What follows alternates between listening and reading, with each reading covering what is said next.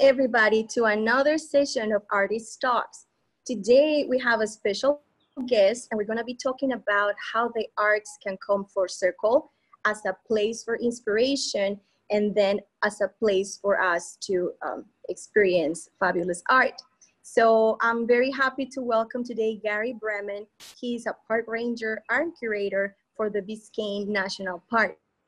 Hi, Gary. Thank you so much for being here today. How are you doing? So glad to be here. Doing as well as can be expected during these times, I reckon.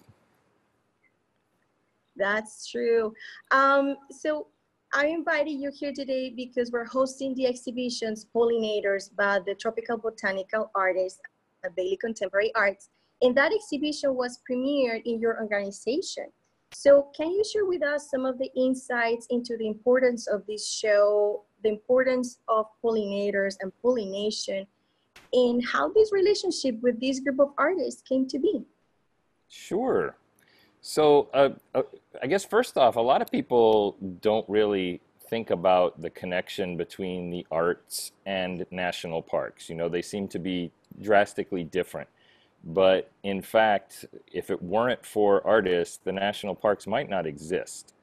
And that's because back in the 1870s, when people were first exploring out at Yellowstone and promoting that as the world's very first national park, you know, people couldn't Google it, people couldn't look up to see what this place looked like that they were telling them about, and most people had never been there because it's so remote. And so what they did is they brought a painter, Thomas Moran, and they brought a photographer, William Henry Jackson, along on the expedition. And it was those photos and paintings, and there were sketch artists as well.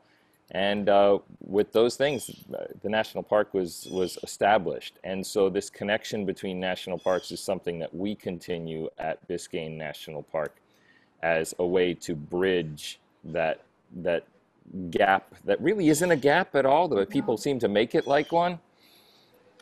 So at Biscayne National Park, we often have art exhibits. We have 4 a year, and we try and make sure, we always make sure, that the art relates to the park in some way. And being a primarily marine park, 95% of Biscayne National Park is covered by water, a lot of people forget that we do have land as well.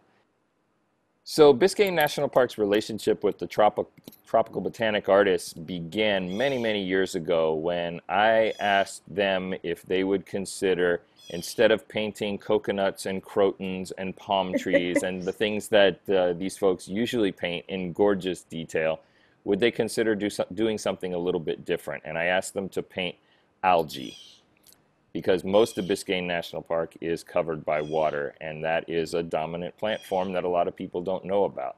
And one of the artists, her response was, "You mean like pond scum?" And I said, no, not exactly. They're actually quite beautiful. And so these artists that were used to painting terrestrial things suddenly moved underwater. And it was an absolutely gorgeous show that went on to tour a variety of different venues. And that was the start of our relationship with Tropical Botanic Artists. They then went on and did an exhibit of diatoms, another marine plant, microscopic marine plant. They did that all on their own, and it came to us as well. They've done one called Friends or Foe, and it was about relationships between plants and animals. And then Pollinators came along, and that too is another one that's a relationship between plants and animals. And pollinators, of course, are so incredibly important to everything. If you enjoy plants, if you enjoy flowers, if you enjoy food, pollinators are really important to you too. And so whether it's a bee or a butterfly or a variety of other things, the pollinator show even includes a tiny little marine animal that pollinates the plants that live in Biscayne Bay, the turtle grass that is a flowering plant underneath. And you know, I love that they researched that and found that and included that. So it's a scientifically accurate exhibit while at the same time being just gorgeous to look at.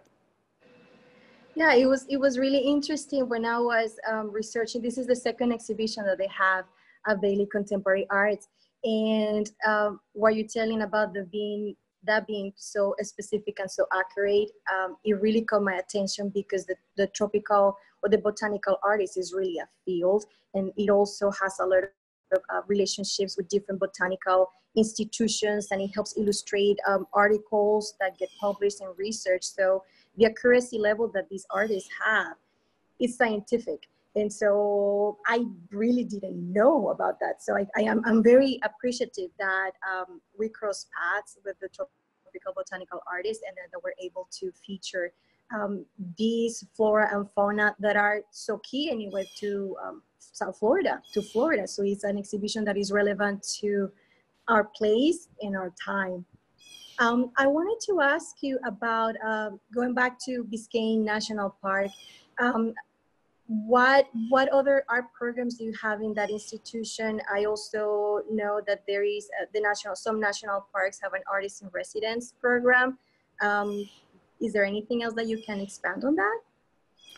Sure. Well, as I may have mentioned earlier, Biscayne National Park hosts 4 exhibits a year. So every 3 months we have a new exhibit of artworks.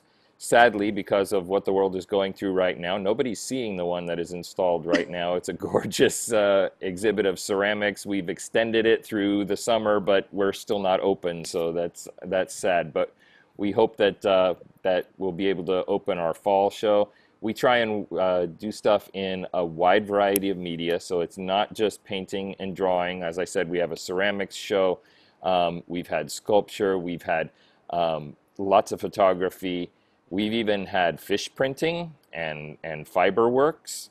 So some really extraordinary stuff. And some of our shows have gone on to travel the country. One of them was seen by 250,000 people around the country at 12 different venues that we traveled it to. So, and indeed, other national parks also have artist programs, and some do have an artist in residence program where the artists would go and stay for a period of time, a week, 2 weeks, a month, a summer, something like that. And sometimes they're housed in some really extraordinary places too. You know, an old cabin from the 1800s in the woods, or the gatehouse at Acadia National Park that was built by the Rockefellers. You know, something really extraordinary out there. We have always dreamed of having an artist in residence program at Biscayne National Park that would be housed at Stiltsville, which is a collection of 7 buildings out in the water. The boat access is a difficult thing. If something terrible should happen, access to them, people getting off and that kind of stuff is a little bit of a hassle. But yeah, the opportunities in national parks for inspiration are amazing. You know, people like Ansel Adams and Albert Bierstadt and Clyde Butcher here in South Florida, they've staked their entire career on being inspired by national parks. And so we're trying to continue that. It's fascinating because like a person on my field, we always think about arts in museums and galleries, but when you go and when you think about arts being promoted and being exhibited and shown in nature, is really, for me, thinking full circle. You can be inspired by art, but then give it back somehow. And I know that there's also people that they travel and photograph the 50 national parks recently for the 100th centennial. So it's a movement. People, like you said, they can make their entire life goals to visit all the parks. Yeah, that's what I've done. And actually there's 419 national parks, and I've been fortunate to have been to 252 of them. Oh my God. And, okay, my number is skewed. Well, your number, I know where you got your number. Your number is, it's actually 62 now, and that's the ones that say national park at the end. But a lot of people forget that national monuments, national battlefields, national historic sites are also national parks. So, you know, the Statue of Liberty is a piece of art, and it is a national park. And we have national parks that are entirely dedicated to the arts. So outside Washington, D.C. is the Wolf Trap Farm Park for the performing arts, where you can go watch dance, concerts, drama, all that kind of stuff.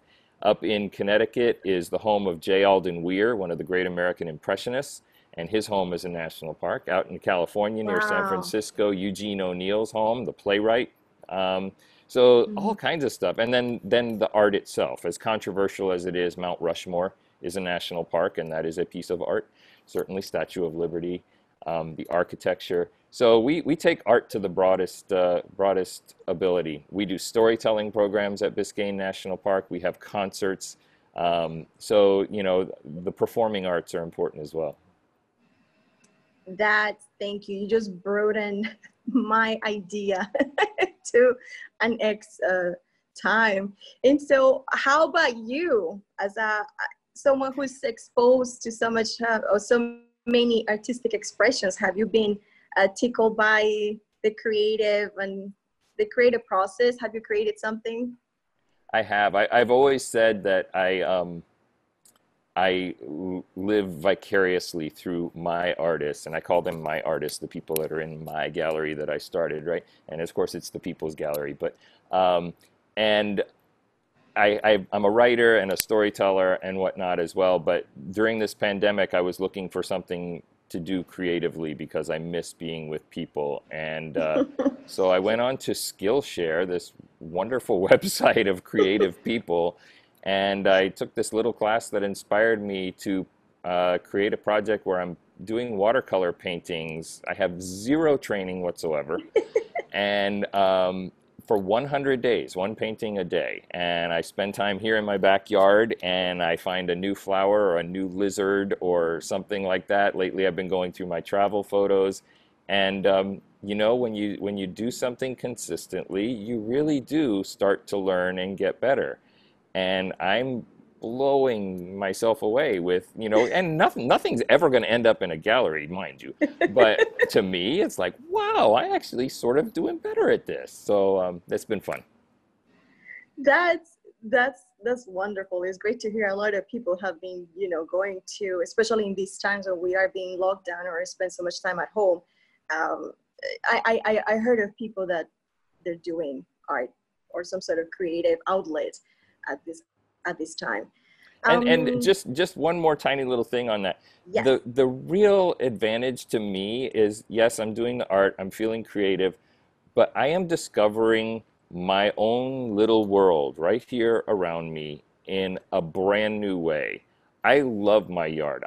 I'm sitting out under this awning that we built years ago that I hardly ever use, and I'm out here every day now. And it's just made me realize that, you know, all this stuff that you hear in the news about the politics and the horrible things going on in our country, we're really darn lucky that we have places like my own backyard that where I don't have to wear a mask here. I don't have to worry about so many things. I'm extremely lucky, and a lot of people in the world are not. And so it's made me feel quite fortunate. Yeah, it's important to be able to also see things every day. Like every day I have a walk with my kids and it's the same path and there's different things. But so far we've seen the process of how mangoes ripe and then fall down. We've seen when we talked about ducks and the mother duck seeding, and so we're talking about the eggs. So every day through the same path is discovery. And I'm talking about neighborhood, you know, there's cars, but there's also trees, and we look at the clouds and we talk about the different types of clouds. So yeah, it's important to learn from the routine how to make it exciting too. And, you know, hopefully times will go back to some sort of normal again. But in the meantime, I think that what you said, I agree. I mean, many of us are fortunate, and I'm thankful for that. Well, this concludes our artist talk today. So I want to thank our special guest today, Gary Bremen, for expanding our minds about arts and nature. So thank you, Gary. Thanks for having me. It's been great. It's been great. So thank you, everybody, for watching us today.